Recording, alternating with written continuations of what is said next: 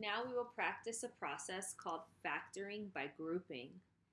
This is sometimes useful with polynomials with more than 3 terms, specifically polynomials with 4 terms or an even number of terms.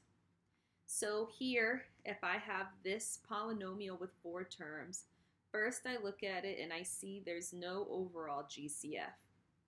Since there are 4 terms, I can group them and focus on them 2 at a time. The GCF of this group is x squared.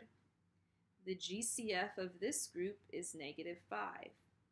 If I factor out x squared from my first group, I'm left with x plus 1. If I factor out -5 from my second group, I'm also left with x plus 1. If you do this correctly, there should be a binomial GCF that pops out the same. Binomial GCF. If I factor out that binomial GCF, what's going to be left over is the original GCFs of my 2 groups. And this would be my factored polynomial with 4 terms.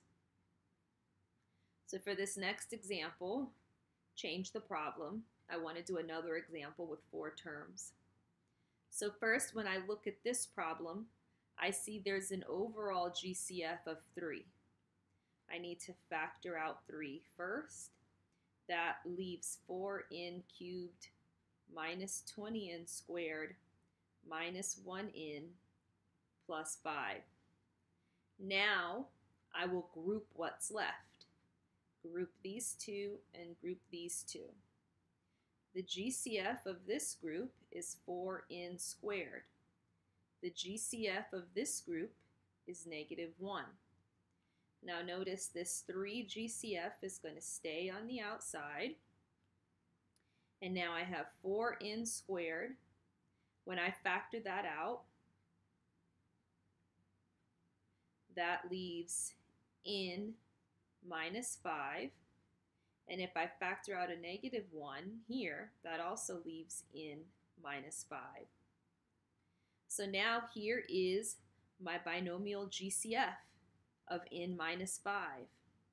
If I factor that out, I have n minus 5, and what's going to be left over is 4n squared minus 1. Don't forget that GCF of 3 stays on the outside. Now you might be tempted to stop, but this binomial right here is a difference of squares.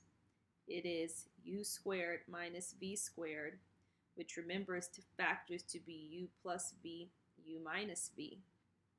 So I can factor this completely to be 3, n minus 5, and this one will factor to be 2n plus 1, 2n minus 1. So this problem was great because it required a GCF, factor by grouping, and then also difference of squares. So we will practice factoring all types of trinomials together in class.